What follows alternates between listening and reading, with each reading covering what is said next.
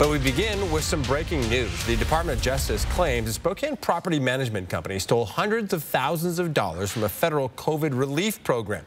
Thanks for joining us. I'm Derek Dice. According to the DOJ, All-Star Management, owned by Give Parker, fraudulently received funds from the Emergency Rent Assistance Program. That's a program meant to help tenants struggling to pay rent. The company received the money by saying more than 30 tenants were behind on rent, when in reality, all of them made their payments on time. The DOJ also claims the company inflated rent amounts that were higher than the tenant's actual rent. The U.S. District Attorney releasing a statement reading, "Landlords and property management companies need to play by the rules, especially when they claim precious and limited rent assistance funds intended to protect members of the community struggling under the weight of a deadly pandemic." This is a developing story, and we'll keep you updated as we learn more.